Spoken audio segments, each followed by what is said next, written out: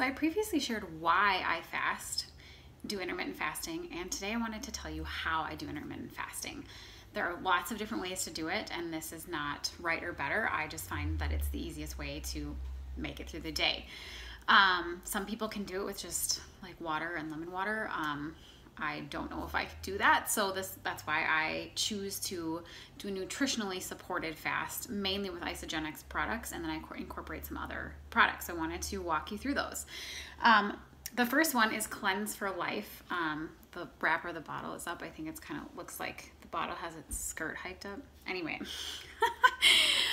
Cleanse for Life is a blend of botanicals and herbs that really support your body in the detoxification process. Your body knows how to do the detoxification and turn over its cells and clean out the parts that are no longer functioning. But this just helps your body be supported in that process. Like if you think of a car wash, this is just the soap that's helping the car wash do its work more effectively. You can also, I also use Ionic Supreme. I have talked about this previously as well. This is herbal adaptogens that help your body deal with stress. And then I have a couple little small snacks throughout the day. They're very low calorie. It's just to like keep your metabolism going and keep you satiated so that you don't stand at the fridge and ruin your day. One of them are these dairy-free snacks. They do come in whey as well. They're just these little tablets. I like to suck on them. This is berry flavored. I think they kind of taste like a sweet tart or like a Flintstone vitamin. I actually really like them, and so do our girls. They always ask if they can eat them.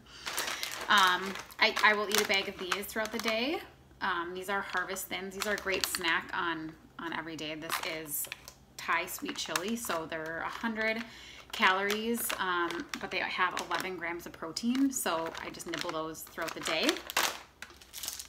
Chocolate. Friends don't let friends fast without chocolate. So this is dark chocolate. It comes in sea salt caramel, mint, dark, and milk chocolate. Great to just break up and suck on throughout the day.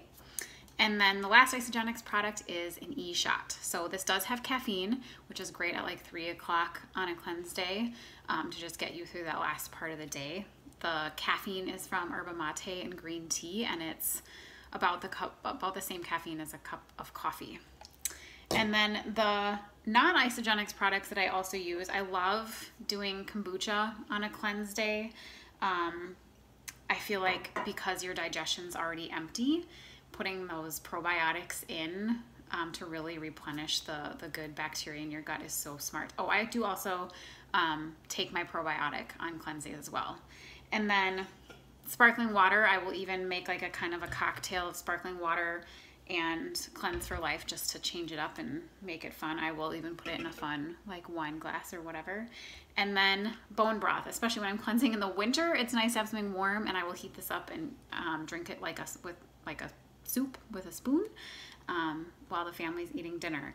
And this is great because it only has 60 calories, which is the point of fasting, is to keep your calories really low so your body can put energy into other things. And it's got 10 grams of protein, so you're still giving your body some good nutrition for very low calories. So those are the things I use on a fasting day, and I'll kind of make a schedule, and it makes it go super fast and easy. And my other tip for fasting days would be to do it on your busiest day of the week. People think that they want to stay home on the weekend and do it, but you don't. Like, this is not a poopy cleanse. You won't be pooping your pants or anything.